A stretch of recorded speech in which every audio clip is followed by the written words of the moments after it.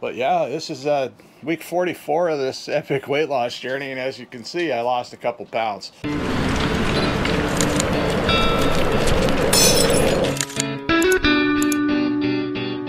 All right, so the reason I did this week is because I've been debating, not necessarily everybody else, because a lot of people have been saying that you don't need to do fasting as a general rule with the carnivore diet. But as I've been finding out with my own journey, and this is why I really find this important to share, because everybody's journey is going to be a little bit different.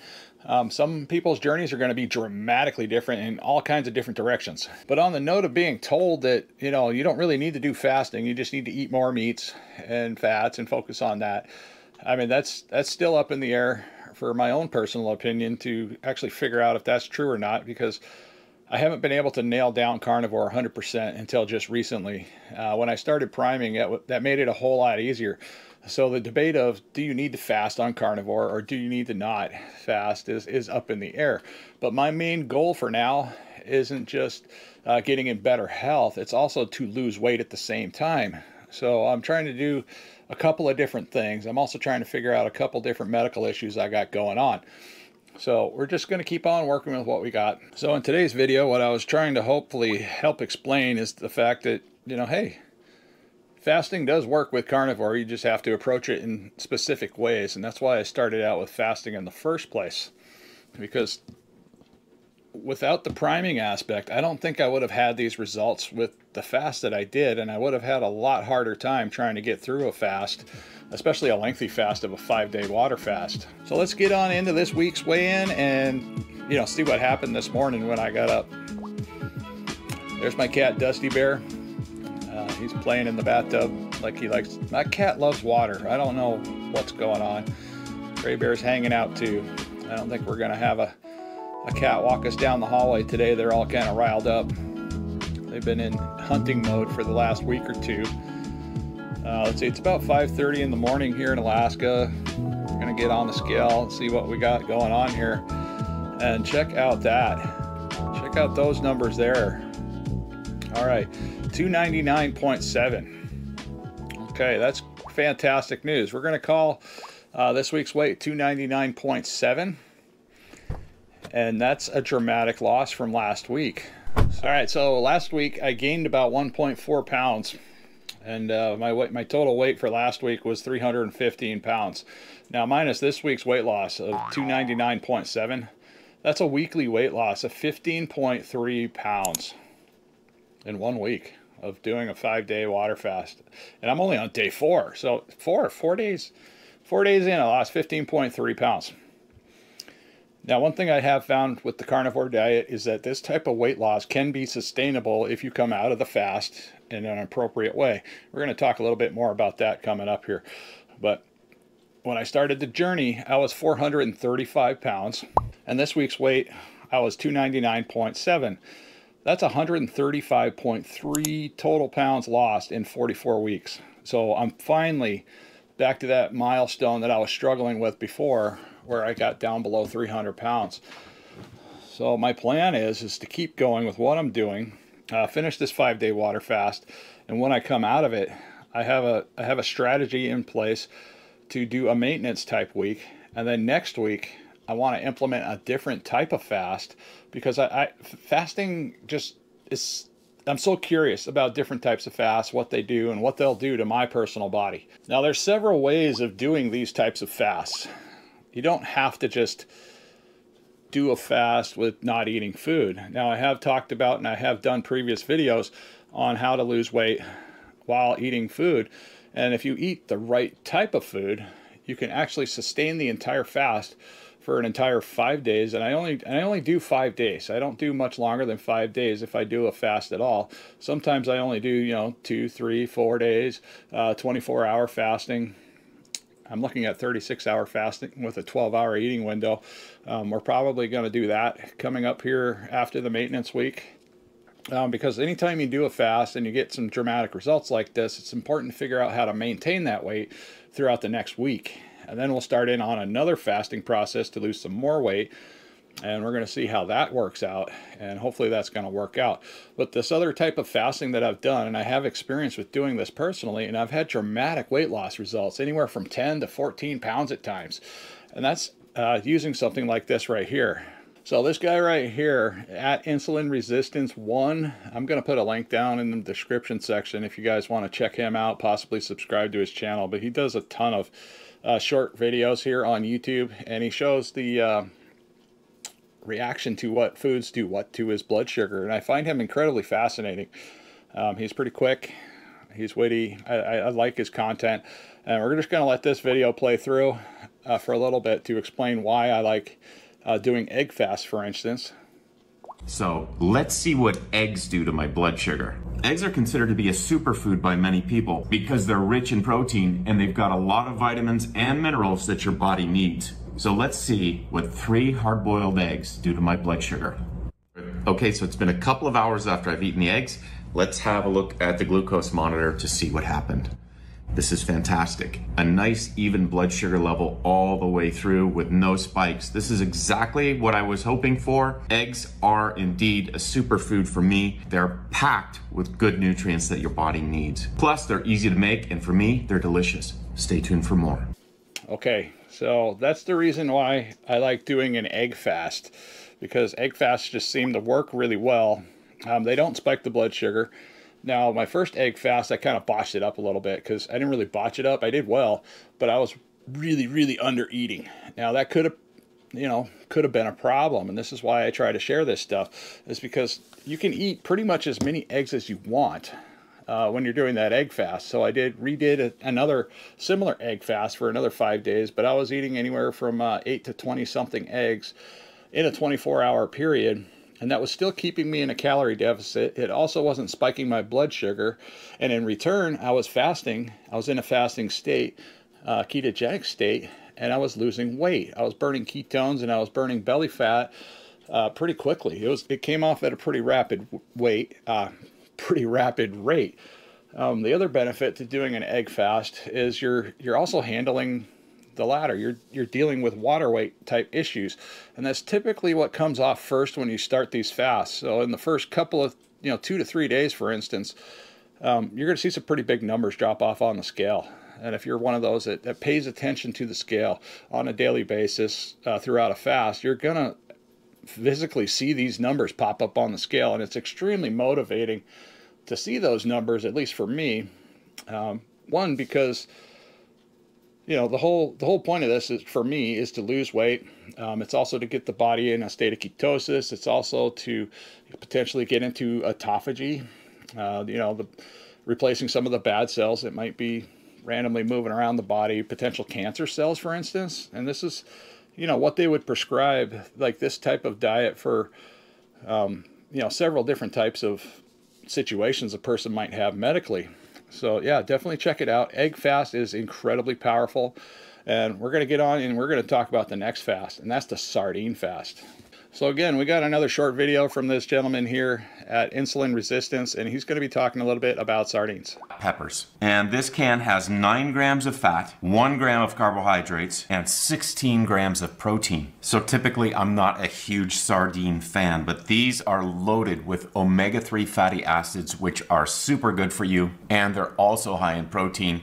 Some people actually consider these sardines to be a superfood. So let's give them a try to see what they do to my blood sugar. All right, it's been a couple of hours since I've had the sardines. Let's have a look at the glucose monitor to see what happened. And you can see there's absolutely no spike here at all, a nice even line. These are a great superfood. Eating sardines has been used as a remedy for a number of serious ailments. Okay, there you have it. Now, personally, I like to eat sardines as it's almost like in replacement of a multivitamin. So, and they have so much nutrition in between the eggs and sardines. So now if you were to do a 5-day fast with sardines, for instance, you would have much similar results to what I experienced here with this 5-day water fast, and vice versa. You can do a 5-day egg fast as well and get similar results. I mean, I've done this process over and over again just to make sure I knew what the heck I was talking about, and I could, basically mimic the same fasting practice and get similar results. My very first 5-day water fast lost me 30 pounds. I mean, that was in the very beginning of my weight loss journey before I started doing anything else. I spent 3 months studying fasting and learning how to do different fasts and why they would work. And I got to take this off. Okay, sorry about that, guys. I had to go change my shirt. That other shirt felt like I was wearing a blanket. So this shirt here is a lot smaller. I would never have been able to fit in this shirt right here. I think I got a horrible camera angle, but you guys can see the difference here. You know, that other shirt was, I mean, my belly used to be way out to here. It was so hard for me to watch TV in bed because I just couldn't see over my belly. It was so freaking large. And I think we left off with talking about sardine fast. Now, the sardine fast that I did before was just about as powerful as this 5-day water fast as well, but I was able to eat. You know, I also understand that, okay, people don't like sardines, so being able to doctor them or actually hide them into your food, like some things that I recommended in the past was make your sardines up with some tuna fish, make yourself like a tuna fish salad, and eat them that way. You can also hide them in ground beef, but it's an idea. If you can grind your own meat at home, you know, just mix your sardines in with your ground beef.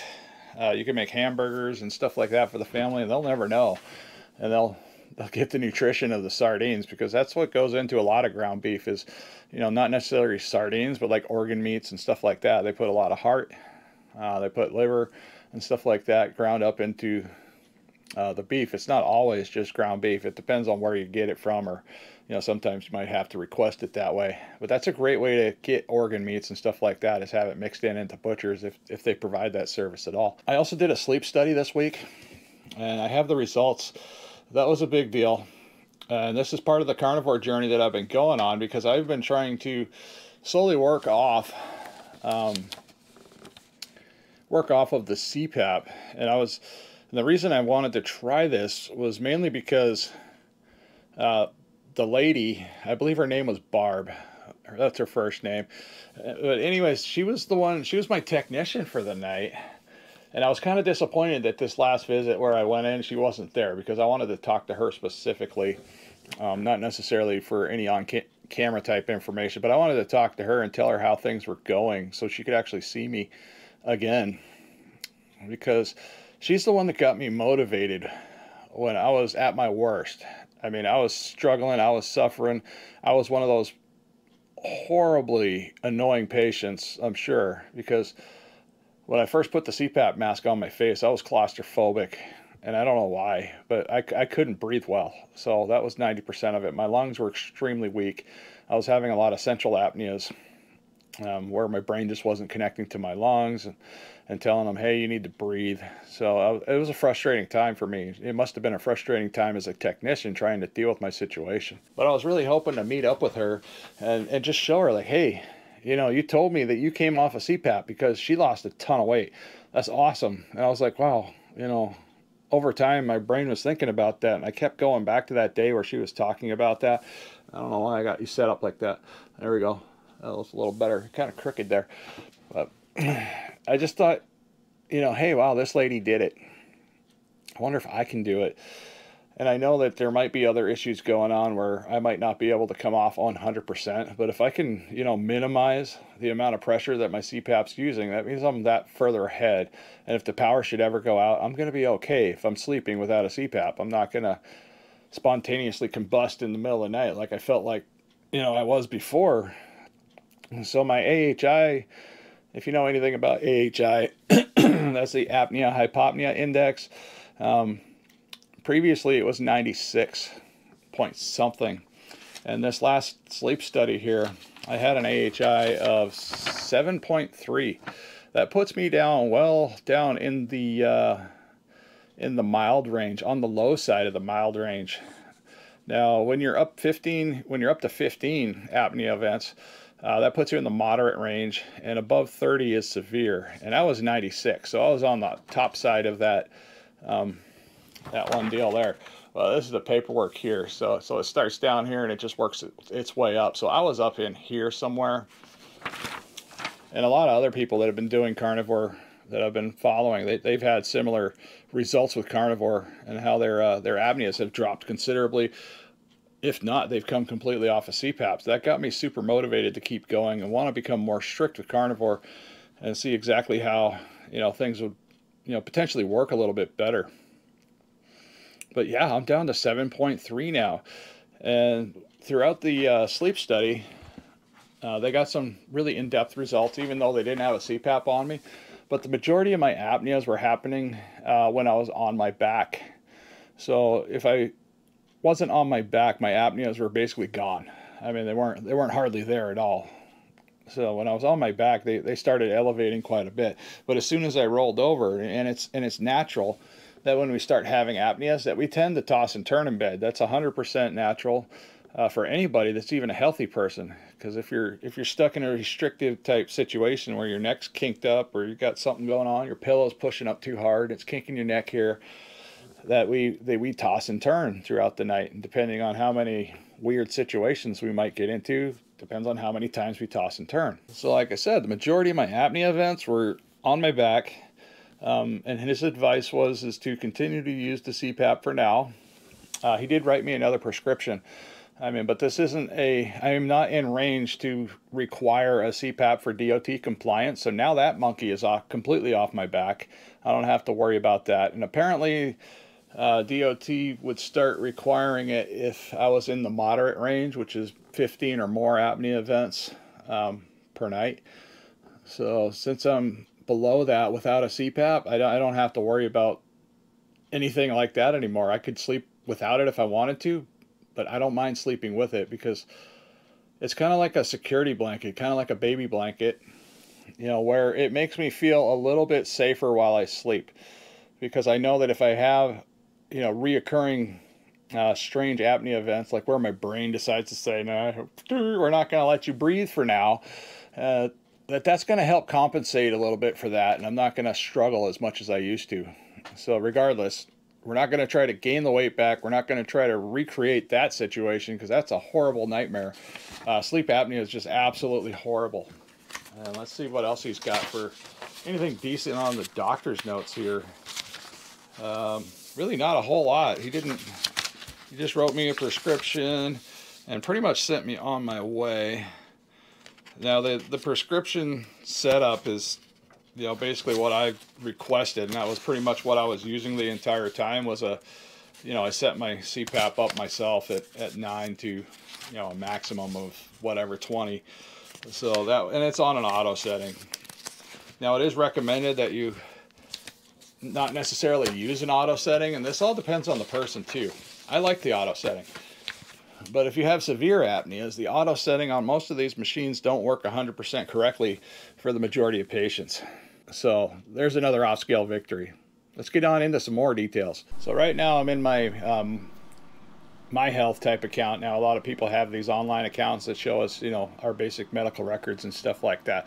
Now I'm not going to put the medical record up on screen, but I am going to, just scroll through here and take a look at anything that might look a little abnormal to me. There was a couple things in here that I had questions about, which was like my platelet count. Now I was a little bit concerned about my platelet count, and I did email my doctor and we talked about that, and he told me not to worry about that. He said your platelet count has always been kind of on the low side, but as things are improving, I guess this platelet count has improved. So we're not going to, he said, don't even worry about it. He's like, you're doing so fantastically well. Just keep doing what you're doing. And, we'll see you at the next visit in a year. And I typically get in there, every 90 days or so anyways for one thing or another. And then I asked him, I said, well, do we need to do another blood work result? Are you curious? Because sometimes I'm curious, and he might actually just do a test just to see where I'm at. But yeah, WBC, whatever that is, that's normal. HGB, that's normal. HCT is in normal range. Platelet count is a little bit on the low side, but it's not scary on the low side. Let's see, reference range is 150 to 450, and I'm at like 147, so I'm just below the range there. So we're not going to panic about that one. RBC is within normal range. MCV is normal. MCH is also normal. MCHC is normal as well. RDW, yep, that's great. MPV, that's normal. Yeah, I mean, this is just a fantastic, blood panel. And we were doing an extended type blood panel to try to figure out what was going on with my foot neuropathy, make sure nothing else was causing it. So absolute neurotropholis, that's in normal range. Absolute immature granulose slight, that's normal as well. Absolute lymphocytes is normal. I mean, this is going to be monotonous because the majority of this stuff is normal, but I'm just trying to tell you, you know, for the people that know what this stuff is, it's crazy because I've been doing, you know, carnivore, and I did priming, and then I did a 5-day water fast, but I was priming throughout the process of when I got this blood work done. So I was extremely satiated, full of meats and fats. And in theory, according to, you know, all the crazy wackadoodles out there, they want to say that this type of diet throws off all your blood work and nothing's right and you're just screwing everything up. And that's the furthest thing from the truth that I'm finding out right here in my blood work for myself. So everything just seems to be working correctly. And I have a cat pawing at my leg and it's kind of hurting. Hello, that's my Dusty Bear. But yeah, absolute monocytes normal, absolute eosinophilus, I don't know how to pronounce this stuff, not a doctor, normal. Absolute basophilus, yeah, normal. Neurophilus, normal. Immature granulocyte is normal. Lymphocytes is within normal range. Monocytes normal. I mean, we did a really thorough blood panel here. Eonophilus, I don't know how to pronounce this stuff, guys. It's all normal. Basophilus normal. GRF estimated is it within normal range. Sodium, the sodium, I was curious about that particularly, but that is within normal range too. And this is the part that drives me nuts when I have these arguments with these online doctors, you know, oh, you got to lower your sodium intake. That is the furthest thing from what I've been doing. Is my sodium intake is way up compared to what it used to be. Now, granted, I'm not eating overly processed foods, which has a crazy amount of sodium in there, but it's not the right kind of salt. And that was my argument with this online doctor. I said, man, you need to, you know, promote healthy salts and how to use healthy salts and to get away from the overly processed foods. Or you can just keep pushing pills because you know most of your patients are just going to return to the traditional, you know, sad diet in the first place. But my sodium level was 140 mmol /L, and that ranges from 136 to 145. So yeah, I'm a little bit right in the middle there. That's not bad. I mean, my sodium level my salt intake has increased dramatically. I mean, I'm putting salt in my drinks for my electrolytes, and salt is totally required for life. If you stop taking salts, you become electrolyte deficient and you die over time. And that's one of the things that the preppers all talk about. It's like, hey, you need quality salts in order to survive if an apocalypse ever comes. So yeah, having a stash of salt is important. The people that have salt are going to live. The people that don't have salt and they can't figure out how to get salt or electrolytes, you know, when an apocalypse type situation happens, they're going to die. And I remember in the military, they used to send us out with specific type salt, you know, in our MREs and stuff like that. And we would always pack those little salt packs away because sometimes we become electrolyte deficient. So we'd add some of that salt into our water, into our canteen, and we drink that. We get our electrolytes that way. It's just some of the stuff they taught us. Potassium levels. I was concerned a little bit about potassium because I've been taking no salt, which is a thing here in the U.S. I'm going to grab that right now just to show those people overseas, because I do talk with people, you know, in Austria and England and in Wales and Germany and stuff like that. But this is a product I use to supplement potassium, and you don't take a lot of it, but I just put, like, you know, 5 or 6 dashes into my electrolyte drink with my salt, and I put about equal amount of salt in there, you know, 5 or 6 shakes out of the shaker, and then I just stir that up, and that makes my electrolyte and potassium. So my potassium is covered. You don't want to overdo this stuff because it goes a long way. So if you ever decide to use this product, you know, use it really gently. It's not something you want to overdo. But my potassium level was a 4.1, and I was barely taking this except for like once a day. So I'd have one little bit of this. So I'm getting a decent amount of potassium, you know, through my meals, which is a good thing. So I'm getting it in a healthier way. I'm getting it in a bioavailable way. And then let's see, chloride levels. That was also within normal range. CO2 was in normal range as well. That was 27 mmol bun. I'm not sure what that is. That's normal. Creatine, let's see, 1.1. So apparently I'm getting plenty of creatine in this meat type diet. Glucose level 83. So that's kind of in the middle there. That's a little bit on the high side, but that's still normal. That's a good number.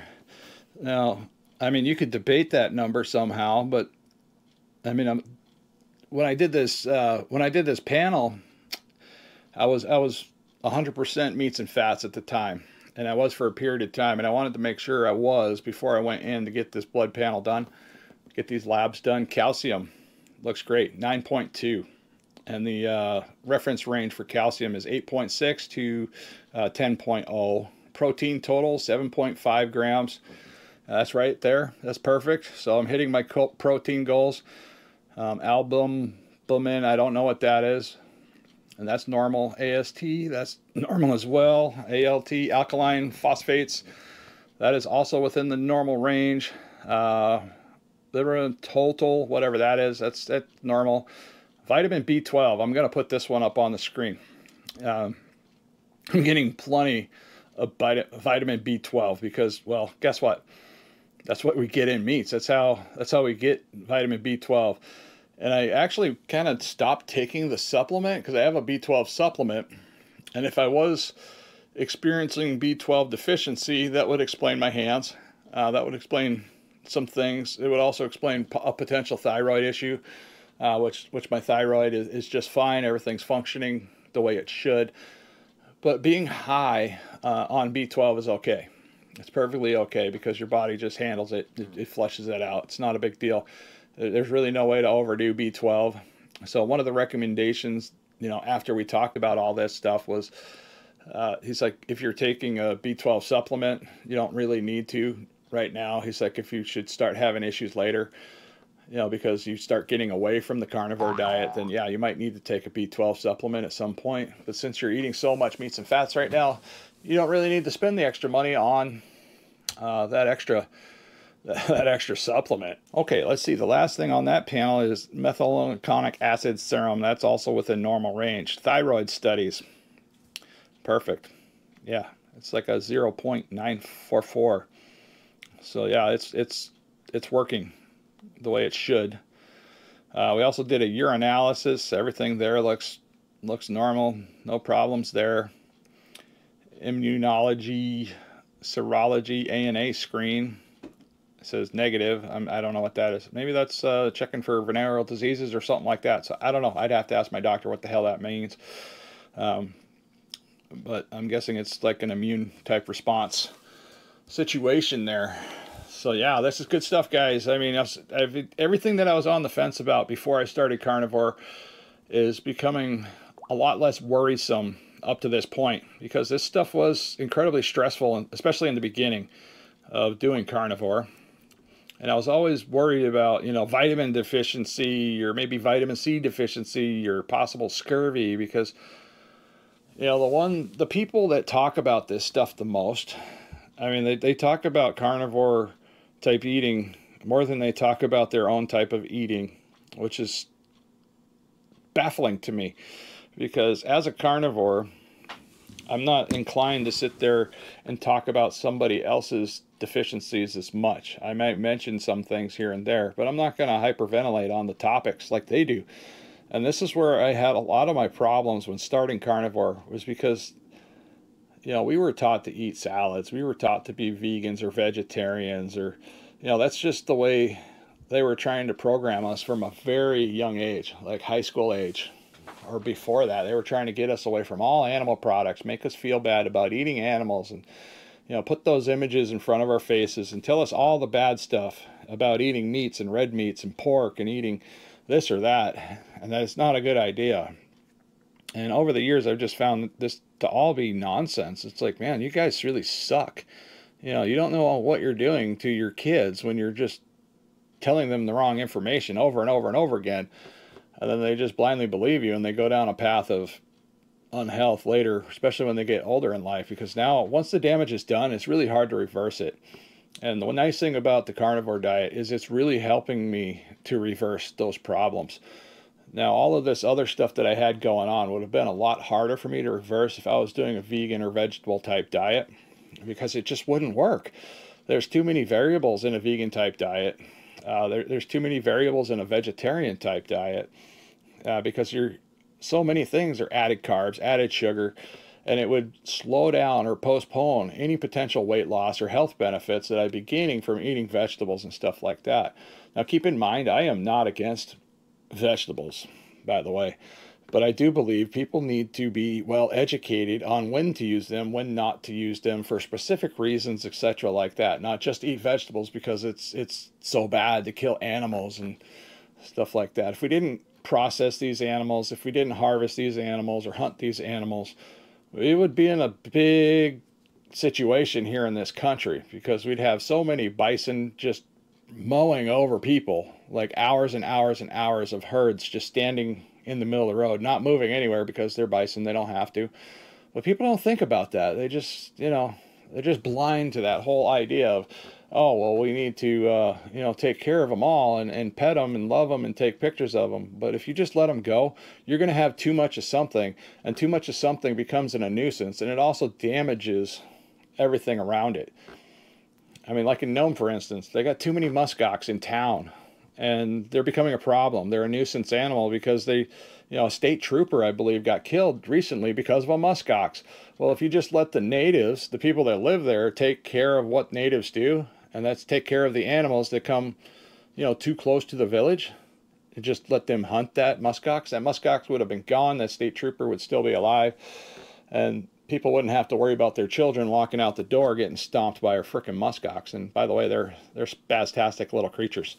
Pretty to look at though, but really crazy like. But yeah, it's pretty simple to talk about what I ate this week, because there wasn't a whole lot of food involved. It was a 5-day water fast.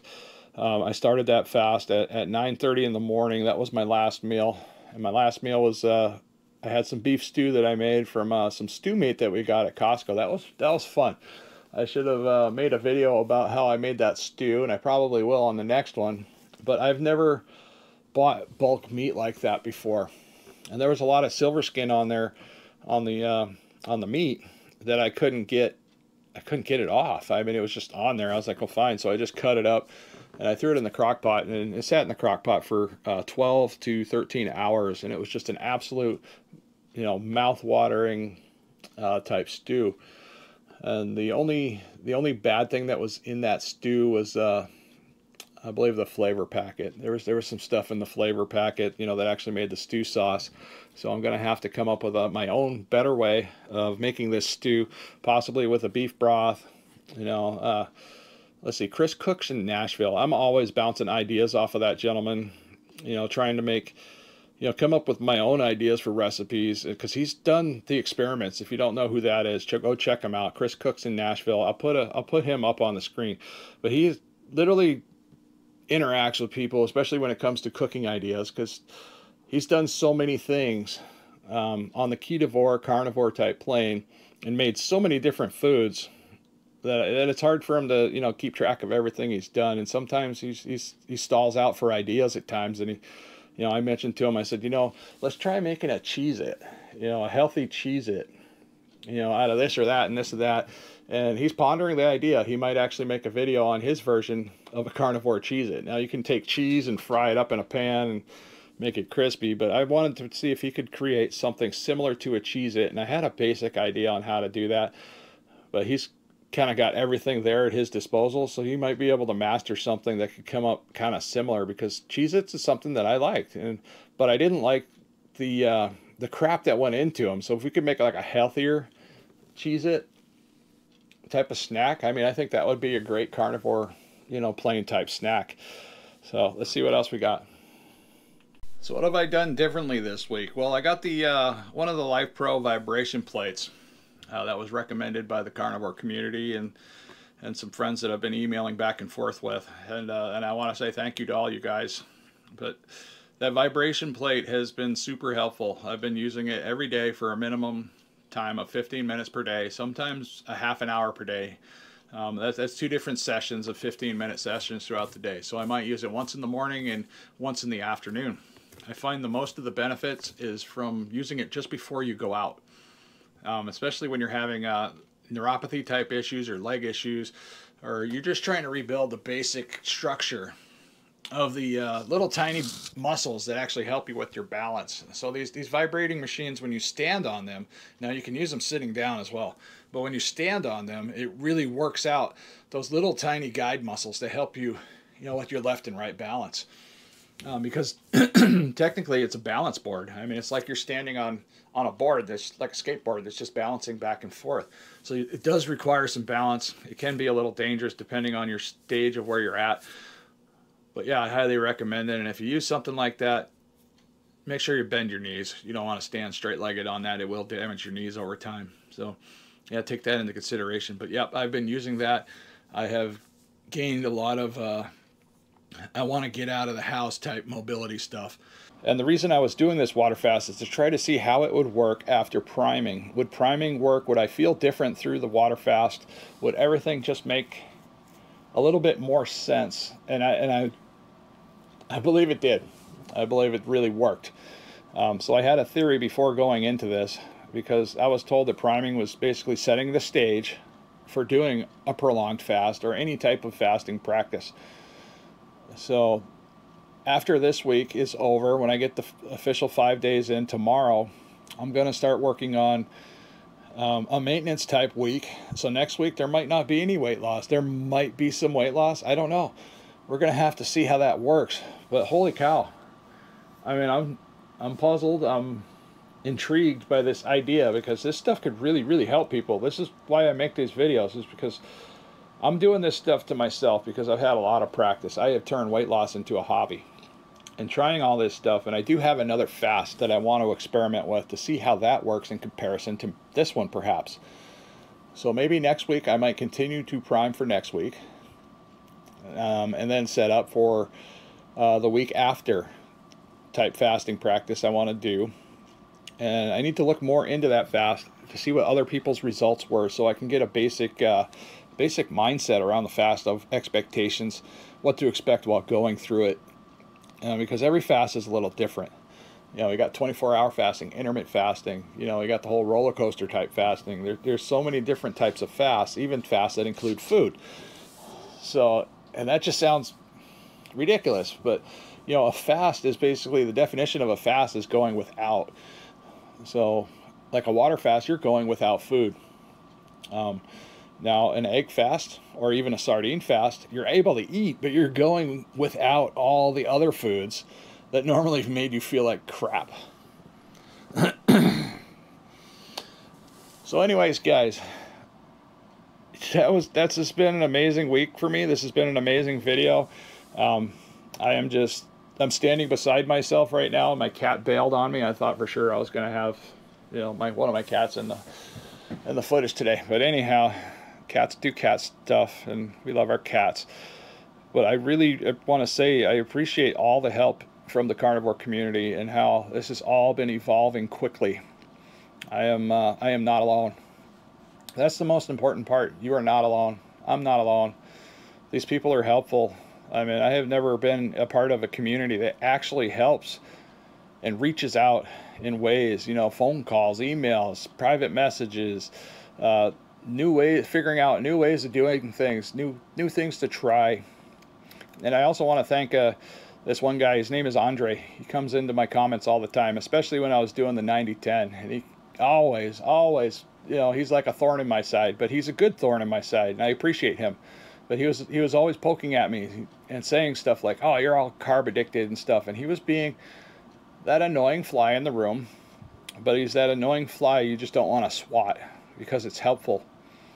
And I don't think I'd even consider him a hater. He was just pointing out the blunt, honest truth. That, hey, you're still sugar addicted. That's why you're getting into the fruit. Or, hey, you're still sugar addicted. That's why you're doing this. That's why you're doing that. Just try, And he was